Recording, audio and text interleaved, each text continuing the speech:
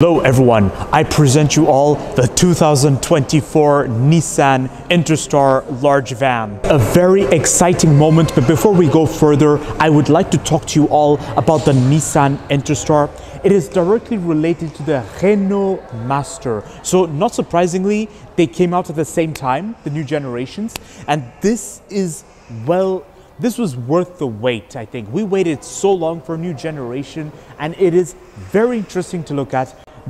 Primary competitors of the Nissan Interstar and the Renault Master would be the Mercedes Sprinter, the Volkswagen Crafter, and the Stellantis large vans, like the Peugeot Boxer, if I'm correct.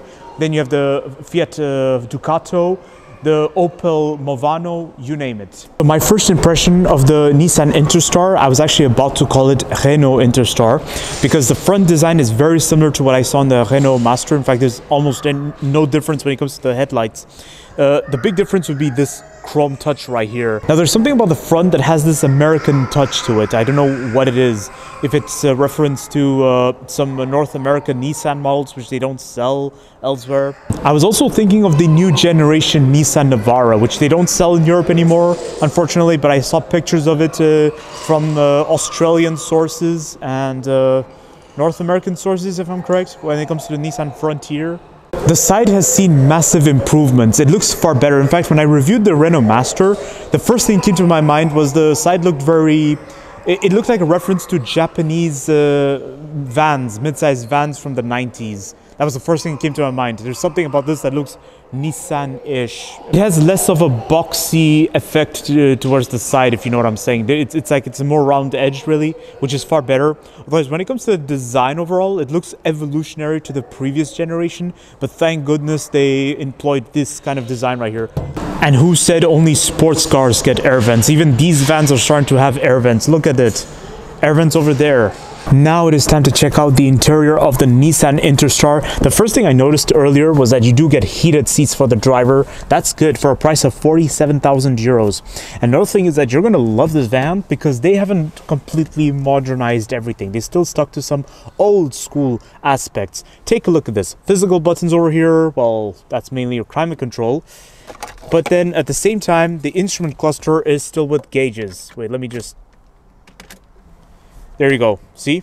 Gauges. And that will be your infotainment system. Thank goodness they haven't resorted to having a massive touch screen to control everything. But then to be fair, for this segment, this is going to be expected. Now, another thing that's also expected is that you do get hard plastic just about everywhere. Now, that is a common practice for this segment. And this is really good, actually. You get storage spaces just about everywhere. So look at this. See? And over there as well. Take a look at this. It's very rare that car manufacturers make use of the empty spaces they get because most cars I've seen, they always have lumps of plastic that have no purpose whatsoever. But Renault and Nissan, they've been doing great things lately, and this is the latest example. And I had the same thing to say about the Renault Master. The steering wheel looks directly like it's come from a Clio. I mean, it looks like it came directly from a Clio, you know what I'm saying? Except there's something a bit Nissan-ish about it. The fact that they put the piano black on the side. That's cool. That's nice. And these cup holders on the side, they float.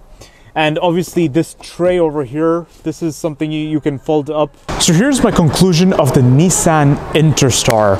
The Nissan Interstar large van is a very interesting alternative to popular choices like the Mercedes Sprinter or the Ford Transit, which is very fun to drive, by the way, and the qualitative Volkswagen Crafter. Now, the Mercedes Sprinter honestly also has a status and reputation aspect to it. The Nissan Interstar is a mixture of budget and at the same time something qualitative, something robust. That's the best thing I can say about the Nissan Interstar. So don't forget to like, comment and subscribe, and stay tuned for more videos that are on the run. I will see you all next time.